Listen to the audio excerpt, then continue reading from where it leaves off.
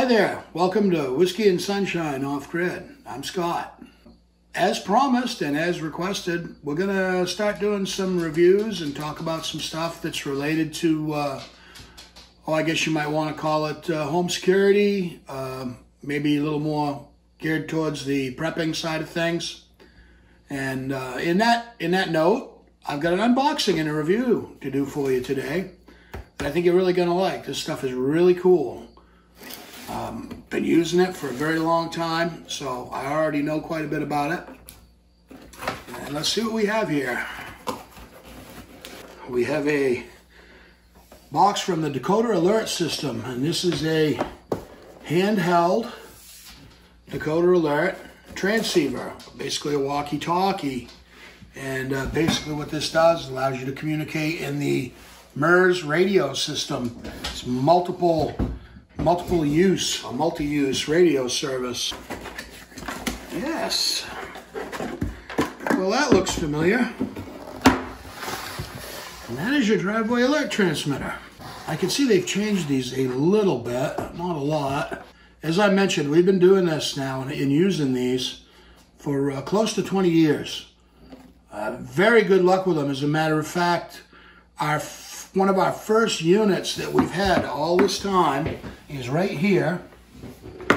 And you can see that they have changed very little. They're almost identical to what they were way back around when MURS was first introduced, around, I don't know, I guess it was around Y2K. These things have a very simple purpose. They detect motion via an infrared beam, so they're a motion detector. And if something breaks that beam, they send a radio signal over the MURS radio system on the MURS frequency of your choice, and they let you know that a beam has been broken. What they also allow you to do, you can select the number of each unit, up to 4 units. So you can have unit 1, 2, 3, and 4. That way, when you get your audio alert, it will say alert zone 1, or zone 2, zone 3, or zone 4.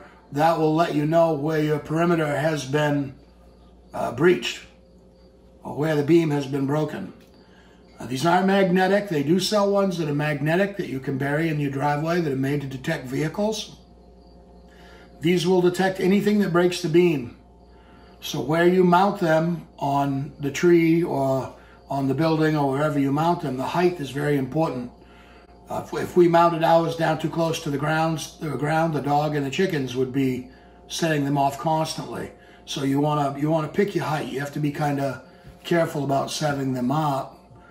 But as I said, 20 years of service or close to it. It's probably closer to 18 if I had to really split hairs.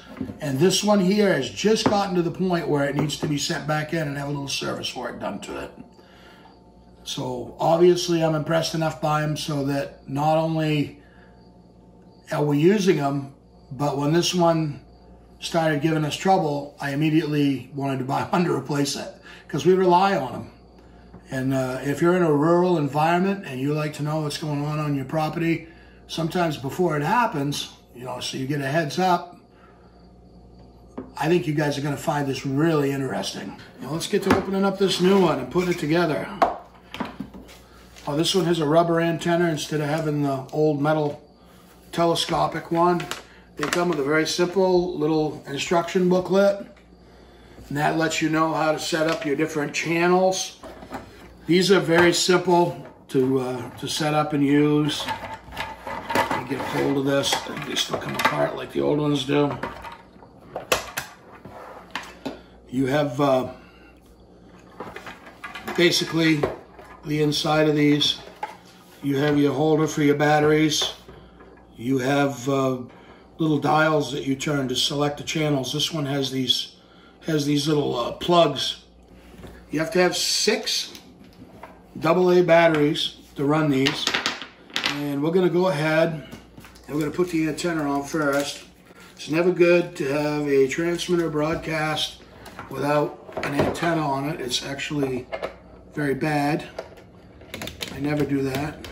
Okay. So we've got that installed. And now we'll see what's going to happen if we power it up.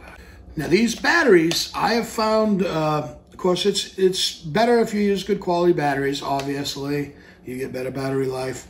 I would say that these batteries last anywhere, 6 months to 8 months, maybe a year around here before they have to be replaced. This battery pack slides in here. This in the center is actually your eye. This over here is just an indicator light. Okay, so using my knife here as a little pointer, I'm going to show you some of the adjustments and how this works. They've added some features to this this is really cool since I've had the old ones. When you're selecting your channels, this selects which actual merge channel you're using. These two here select your privacy tone squelch. You use both of those.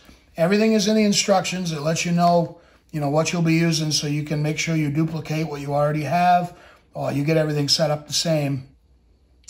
And this little switch here is a 4-way little slider that lets you select what number you want this transmitter to be. We're going to use this one as number 1, zone 1. So it's all the way to the top because we have zone 1 selected. So that now everything back here is all taken care of. We're going to put this back on very carefully. Okay, now these other things up here are actually filters.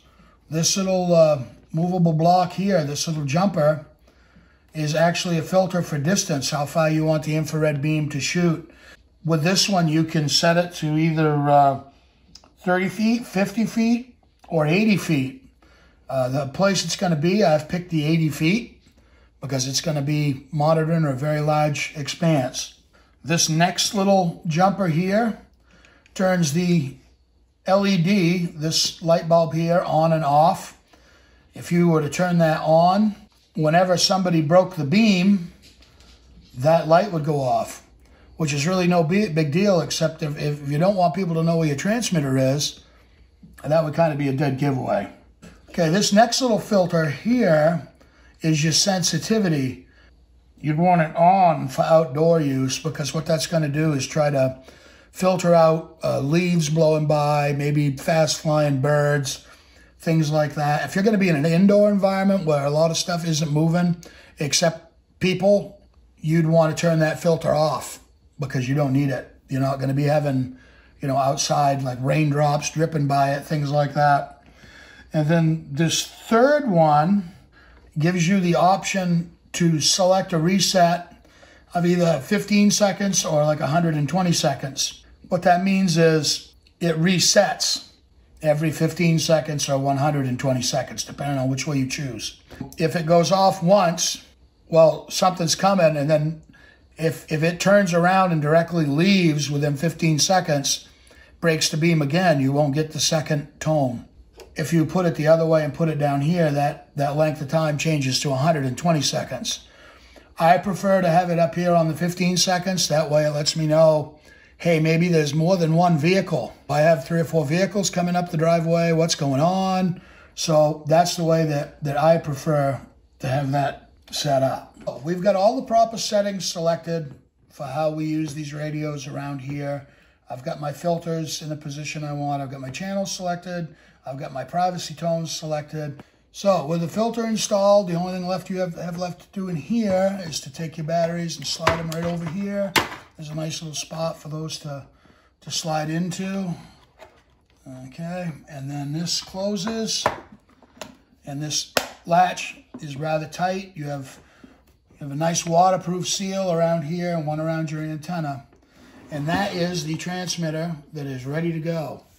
In this box, you have just what it says it is. You have a HD handy talkie or handheld transceiver. It's MURS, it's 2-way. So if you have 2 of these, if you want to use them for hunting, or sometimes I'll take one out on the tractor with me so Shell can hear me when I'm plowing snow or if I'm up in the woods. They're very easy to use. They're, a lot of cases are easier to use than a CB. So let's open it up. And so we have instructions. We have a charger. And And the reason they send you a charger is because they're also good enough to provide you with real rechargeable batteries.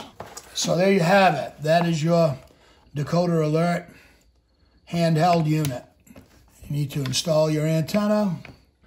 You have push to talk over here and monitor. You have a jack for your charger, buttons to connect to your modes, how you choose to use it, and volume and a call tone. You can have them with a separate microphone. I believe is a mic jack. I can't remember what this is. So if you wanted to use it with a separate mic and have the mic hooked to your shirt, that is a possibility. You have the radio in the pocket or on the belt. Maybe you have a business where you might want to use them, because these will work far better, you know, even more as part of a bigger system. We tend to use them just as a driveway alert, but there's no reason in the world why you couldn't use these around your business. They really, for what you pay, they work very good. These are basically, they run on 12 volts. That's why we got the 6 batteries. And we'll get into it and put the batteries in it.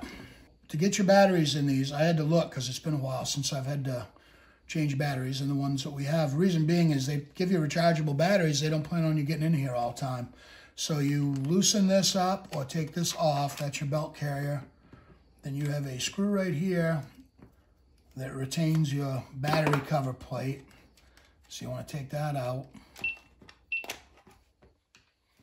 Then this slides off. And lo and behold, you have your battery compartment with the ribbon that makes removing your batteries easy. So we're going to go ahead and we're going to put the batteries in. Should work. We'll fold this back down around to get it out of the way. Put the cover back in place. And this radio, I believe the batteries are all charged, so it should power right up. And there it is. Channel 1, all ready to go. And as far as these mode buttons, this lets you select your channels up and down. It lets you select your privacy codes.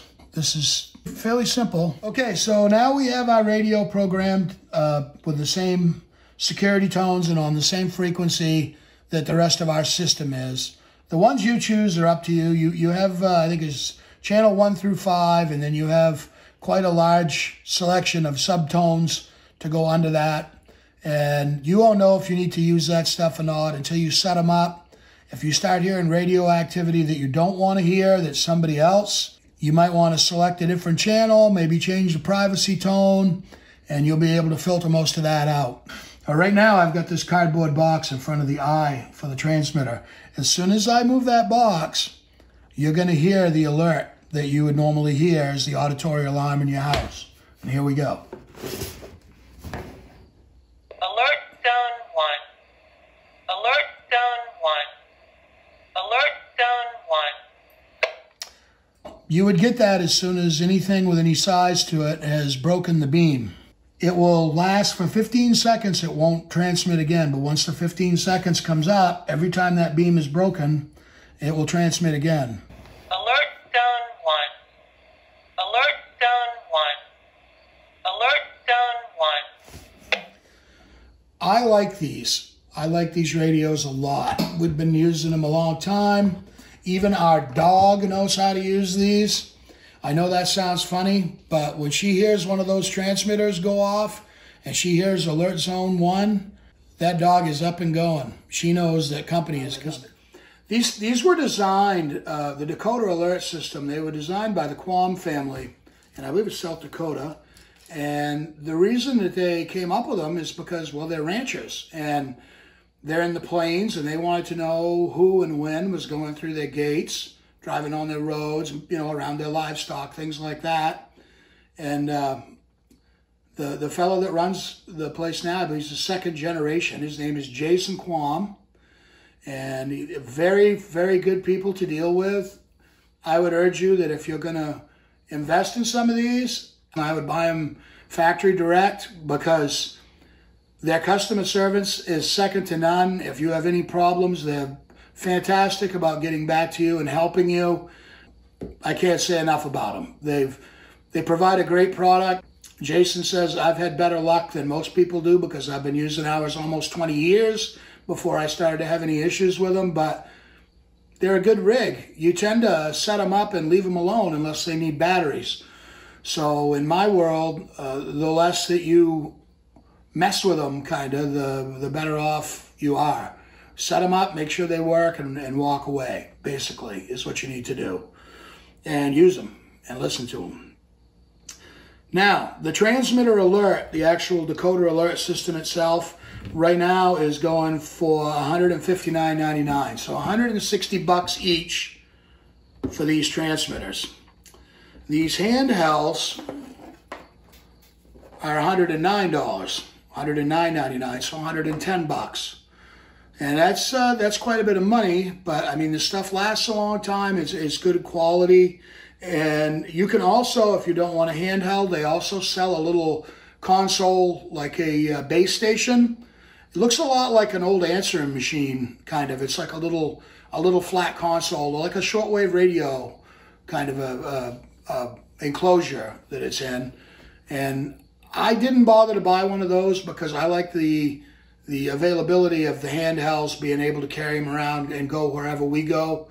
Even if we were doing something and we were off somewhere else camping, I wouldn't take the Dakota alert transmitters, but I might take these radios so we could use them to talk to each other, semi-privately, you know. So other than using a cell phone, this is really handy. It really is. Now you can buy them as a kit. They have several kit options available. For instance, the kit for both of these, this was, like I said, $110, and this would have been $160. You can get the kit for $249.99, so $250. So you've saved yourself some money in buying it in kit form. You're in business. I mean, once it's kind of tricky to set them up the first couple times. There are people out there that will help you. I'm sure Jason and his folks over at customer support will be glad to provide you with any more information. The stuff that's in the manual should tell you everything you need to know. But if sometimes people aren't radio friendly, maybe you don't know a lot about electronics, if you feel you're in over your head, when you're dealing with the company that makes the equipment, it's a lot easier to call them up and say, hey, I'm really new at this. I need some help, and I know they'll help you. I've talked to the people only a couple times, but I can tell you already that they're the kind of company that you want to do business with. So if you can and you can afford it, I would definitely buy direct from the Dakota Alert company themselves. So if you're interested, give the folks over to Dakota Alert a call or go to their website. The links will be probably in the comments. We'll probably have a live link on the video. I want to thank Jason Quam and the folks over at the Dakota Alert System for helping us out and giving us all the good information about their company to review and try out. They're a great rig. If you buy them, I think you'll be satisfied. I'm Scott. Once again, thank you for coming to Whiskey and Sunshine Off Grid. If you like what you've seen, hit the like button, subscribe, ring the bell, all that good stuff. And we'll be back again with some more reviews. Thanks a lot.